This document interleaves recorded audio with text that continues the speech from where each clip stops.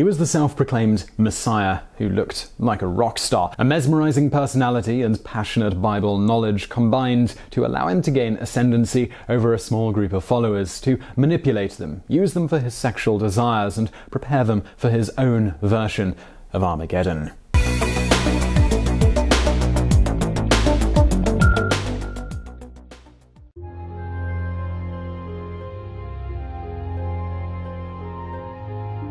Vernon Wayne Howell, the child who would become David Koresh, was born on August 17, 1959 in Houston, Texas. His mother, Bonnie Clark, was just 14 at the time, while his father, carpenter Bobby Howell, was a 20-year-old drifter who abandoned his pregnant girlfriend when another girl caught his eye. Bonnie soon took up with a man who was a violent drunk. They were married, with the union lasting for just 2 years. They proved to be tortuous years for the infant, who would often recall in later life how his stepfather mistreated him. When the marriage was dissolved, Vernon was taken in by his maternal grandmother, Elaine Clark. He grew into a likable but mischievous child who was highly active. In fact, he was given the nickname Sputnik due to his boundless energy in recognition of the Soviet satellite. By age 6, Vernon was taken back in with his mother. Bonnie had just married a man by the name of Roy Haldeman. When he moved in with his mother, she was pregnant again, and in 1966 she gave birth to Vernon's younger brother Roger. Vernon struggled in school, unable to keep up in elementary school to the extent that he was placed in a remedial class. The other kids in his school soon had a nickname for him: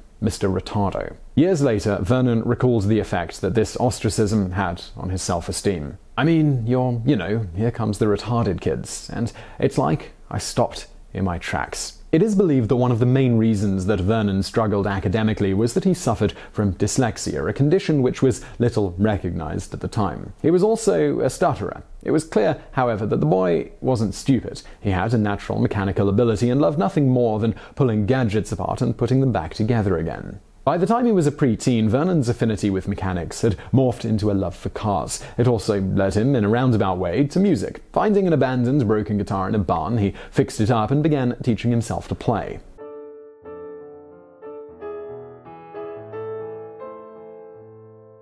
Vernon's other great interest was in religion. His family were Seventh-day Adventists, and his grandmother often had him accompany her to church. He was reared within the moral confines of that way of worship, which meant no chasing after girls, taking drugs, or going to teen parties. While his peers were engaged in those activities, Vernon was busy reading the Bible and watching everything religious that he could find on TV or read in books and magazines. By the age of 10, he was able to recite long passages of scripture and was giving his own mini-sermons at home. As a preteen, Vernon was still a stutterer. He combined his passion for scripture with his efforts to overcome this speech impediment by listening to powerful sermons on the radio and then reciting the preacher's words. He would study and emulate the vocal skills of the speaker, discovering that when he did so, his stutter disappeared. Vernon's formal schooling finished when he dropped out during his junior year at Garland High School. The 18-year-old gained work as a carpenter in Garland. It was there that he began a relationship with a 15-year-old girl. When she fell pregnant, the girl's father became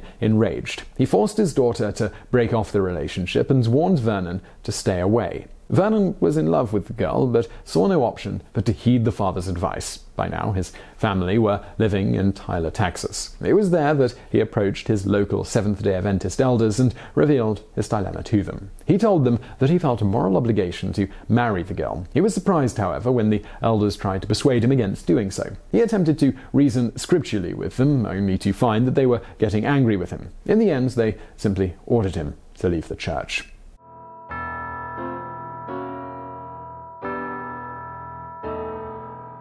As a result of Vernon's situation, not only he but his entire family were excommunicated from the Seventh-day Adventist Church. Thoroughly disgusted with the organization, he began looking around for an alternative church. He was told about a group called the Branch Davidians, who were based in Waco, Texas. The Branch Davidians are an offshoot of the Seventh-day Adventists. This original group was founded in 1929 by a Bulgarian immigrant to the US named Victor Hutev. Originally called the Shepherd's Rod, the sect was set up in Waco, Texas. The group were convinced that the apocalypse was going to occur in 1959. 1959, and when it didn't, a group broke away under the leadership of a man named Benjamin Roden. He called this group the Branch Davidians in recognition of their holding to the coming restoration of the Davidic Kingdom of Israel. In 1978, Roden died and his wife, Lois, assumed leadership of the church. Vernon Howell arrived at the Branch Davidian compound in 1980. The 20-year-old had long flowing hair, a charismatic personality, and a self-effacing manner. He appeared to be extremely spiritual to those that he met at the compound, holding to a strict moral code and judging himself as chief among sinners. He turned up with his guitar and a desire to use his music to reach young people with the message of the Lord. Lois Roden was immediately taken with Howell, and she invited him to move into the compound. Before long, the two became romantically involved, despite the fact that she was in her 60s. Lois began to give Vernon growing prominence as a teacher at the compound. She would give him time at the pulpit so he could expound his interpretations to the congregation. Vernon's preaching style was very different to what the churchgoers were used to experiencing. He wore a t-shirt and jeans and spoke with illustrations that were often startling in their directness. On one occasion, he likened sin to snot on a person's finger that he just can't get off. Above all, he acknowledged himself as imperfect, as weak, and as a sinner. Vernon's natural charisma, his unkempt looks, the down-to-earth style, and his deep scriptural knowledge were a potent mix. He purposefully positioned himself in the light of Jesus in opposition to the staid, formulaic, and hypocritical Pharisees of mainstream religion. His status was elevated even further when he began to proclaim the gift of prophecy. A few months after Vernon had moved in, Lois made the bombshell public announcement that she was pregnant with his child. She told her followers that this was all part of God's divine arrangement. However, she would go on to miscarry the baby. However, she still elevated Vernon as her spiritual heir and the next leader of the Branch Davidians.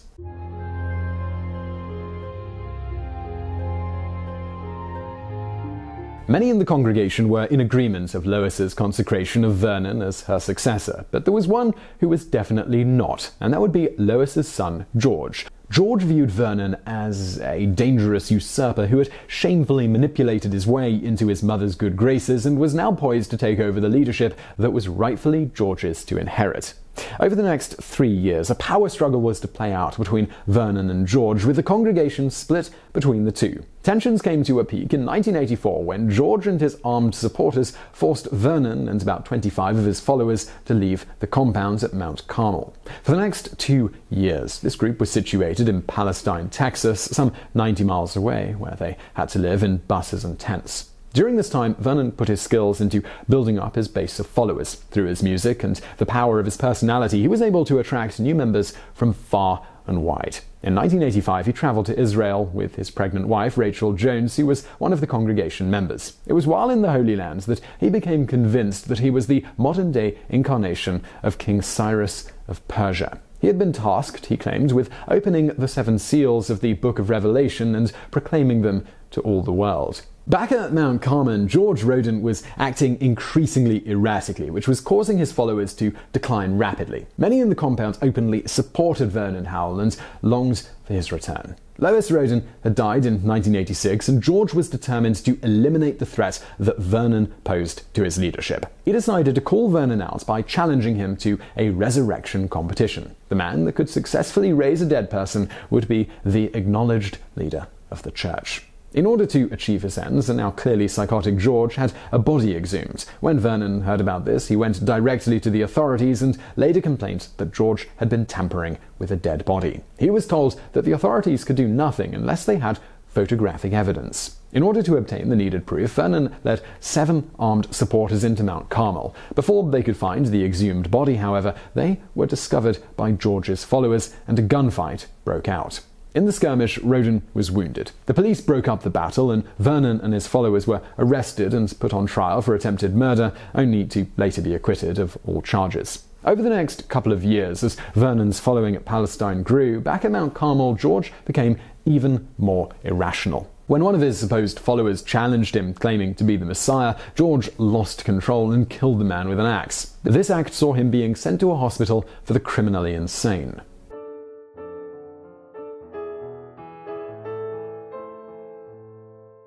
With George now well and truly out of the way, Vernon and his followers re-entered the Mount Carmel compound. He was now the undisputed leader of the Branch Davidians. Not long after his return, he had his name legally changed to David Koresh. The word Koresh is the Hebrew name for Cyrus, who David was convinced he was the modern-day incarnation of. With his new name came the conviction that Koresh was more than a prophet. He was the modern-day Messiah, and the words that he spoke were of divine origin. As the 1990s dawned, David Koresh was a 30-year-old self-proclaimed Messiah with a young wife and 2 children. He presided over more than 100 faithful adherents who lived together in a single large building. Having mastered the fusion of religious music and inspirational proselytizing, Koresh's marathon sermons could last all day and all night. Still, the believers would hang on his every word. Koresh began using his position as the revealer of God's will to announce supposedly divine decrees that were increasingly to his personal advantage. One of the most controversial was that all of the women in the complex were to be available to him at any time for his sexual pleasure. This included all of the married women as well. Koresh did not confine his sexual liaisons to adult women. Girls as young as 12 became his sexual partners. These girls had been convinced that to give themselves over to God in the form of Koresh was the greatest privilege that they could attain. The men at Mount Carmel, including those who were married, were to remain celibate. This was because there was only one seed that was holy, and it flowed from Koresh. As a result, the majority of the children at the complex were his. At the time of his death, he was father to 15 sons and daughters. While the majority of the Branch Davidians accepted this arrangement as the will of God, there were a handful of dissenters who left the church because of it. Some of those who left were Australian. When they returned back home to Australia, they went to the American embassy, and child abuse charges were laid against Koresh. Back in the United States, other defectors made similar charges. In response to the allegations, Child Protective Services sent investigators to the Mount Carmel complex. Their specific brief, however, was to assess the validity of an accusation that children had access to firearms. Koresh, however, showed that all of the firearms were under lock and key, and Child Protective Services, they closed the case. In the wake of the defections, Koresh became increasingly angry and violent towards his followers. When one woman expressed a desire to take her child on leave, he denied her permission, and to teach her a lesson,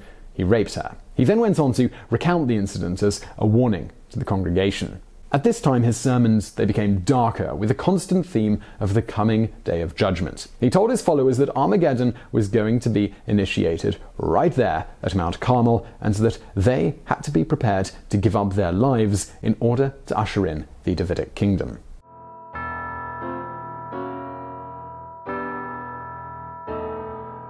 By 1992, Koresh had imbued a siege mentality into the minds of his followers. The governmental authorities, they were agents of the devil, and they were preparing for a cataclysmic showdown with the true followers of God who were holed up at Waco. By divine inspiration, Koresh revealed that he had been instructed to stockpile weapons at the compound. David soon discovered that the trading of guns was a lucrative business, providing much-needed funds for the ongoing costs associated with the compound. He would have members buying up cheap weapons and then selling them at gun trade shows. Any excess money would be used to build up their arsenal. Meanwhile, the information about the presence of weapons at Mount Carmel had been passed on by the agents who had visited from Child Protective Services to the FBI, who had in turn given it to the Bureau of Alcohol, Tobacco and Firearms. The ATF now began surveillance of the property. The situation went up a notch when a UPS delivery package was seen by agents to contain hand grenades, which were illegal. This discovery led to an 8-month investigation which revealed a trail of everything from grenade launchers to assault weapons ending up at Mount Carmel. By early November of 1992, the ATF had amassed enough evidence to take Koresh into custody. They were worried, though, that his followers, who sincerely believed that he was the Messiah, would fight to stop them from taking him away. They could have arrested him when he was in town buying supplies, but for some reason they chose not to. Instead, they placed some undercover agents in a small cabin that was situated right in front of the entrance to the compound. One of the agents, Robert Rodriguez, managed to befriend members of the group and get himself invited to a Bible study class where he could observe Koresh up close. The ATF concluded that Koresh was an imminent danger to society who could unleash his followers and their lethal force upon any target at any time. They decided that the best course of action was to stage a raid on his complex. The date was set for February the 28th, 1992. An hour before the raid was scheduled to go down, undercover agent Rodriguez went into the compound and showed Koresh that morning's copy of a local paper with its blazing headline, "The Sinful Messiah," alongside a picture of Koresh. Koresh, who had already been informed that there was a build-up of law enforcement and media around the area, told Rodriguez that he knew that the ATF were about to attack. Upon exiting Mount Carmel, Rodriguez tried to warn his ATF bosses that Koresh already knew about the surprise raid, but it was too late. Fully armed agents were already closing in on the compound. To this day, it remains unclear as to which side fired first, but within minutes a fierce firefight was underway. More than 70 ATF officers were secreted around the building while army helicopters circled above. Inside, Branch Davidian members poured fire on the invaders who had come to take away their Messiah. The shooting lasted for more than 60 minutes. Koresh was hit in the wrist, while 6 of his followers were shot dead. 4 ATF agents were also killed. As the fighting continued, Koresh made a phone call to the local police department, urging that the raid be stopped. The request fell on dead ears, and he hung up and proceeded to go upstairs. It was then that he was wounded a second time, this time more seriously. The bullet penetrated his hip, confining him to the floor. When the shooting ended, the ATF had multiple casualties and no David Koresh. The handling of the raid was roundly condemned, leading to intervention by the FBI. With worldwide attention now focused on Waco, the new men in charge were determined to end the standoff as quickly as possible.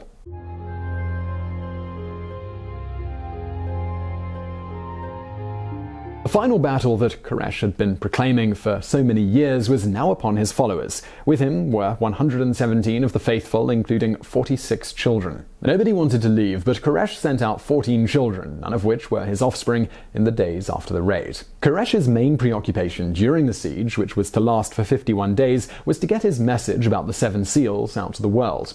The raid had created a media frenzy, and he believed that he could capitalize on the publicity to get the word out. For hours on end, he proselytized over the phone to FBI negotiators. 3 days after the raid, Koresh agreed to bring out all of his followers if he could get one of his sermons aired on the radio. This was duly complied with, but Koresh failed to live up to his side of the bargain, claiming that God had told him to hold off until he received further instruction. After 2 weeks, food, water, and milk for the young children was running dangerously low inside the compound. Koresh told his slowly starving followers that the hardship they were facing was a direct test of their faith in him. Things got worse when the FBI cut off all power to the complex and began playing loud music and shining blazing lights throughout the night in order to prevent the Branch Davidians from sleeping. Still, the people inside, they would not budge. Koresh had been letting out a trickle of people thus far, but now he angrily declared that no one else would leave Mount Carmel so long as the government kept up the torment. An increasingly frustrated FBI now brought in Abrams tanks, which proceeded to smash and destroy all property outside of the compound, including vehicles. With the pressure tactics falling flat, the FBI allowed a defense attorney, hired by Koresh's mother, to go in and talk to his client. Koresh told the lawyer that he knew that the government would not let him live. Even though the FBI had offered to arrange for a worldwide television broadcast of his message if he promised to come out, his trust in them was shattered, and he refused the offer. There was a breakthrough of sorts on April the 14th when Koresh announced that God had instructed him to write down the entire message of the 7 seals of Revelation. When this majestic work was completed as promised, the siege would be over and the Branch Davidians would come out. The 7 seals offer, however, was never passed on to U.S. Attorney General Janet Reno, who on April the 17th authorized a plan to use tanks and tear gas to bring the siege to an end.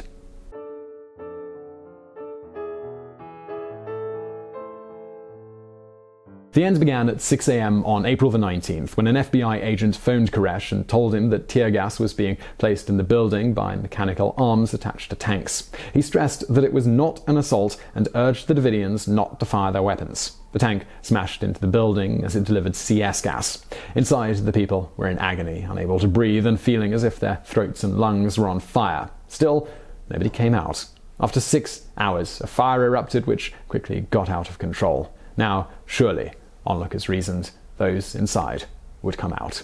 But it wasn't to be. The fire raged through the building, killing 79 people, including 22 children. Koresh had made his way to the chapel. With the flames closing in, he died of a gunshot wound to the head. Nobody knows whether or not he claimed his own life. So I really hope you found that video interesting. If you did, please do give us a thumbs up below, and don't forget to subscribe and hit that bell so you get notified when we put out new videos. We normally do a couple of these every week, some of them dark like this, others of them a little more light. So if you'd like that sort of stuff, hit subscribe and hit like. Also check out some other videos linked to on the screen now, and as always, thank you for watching.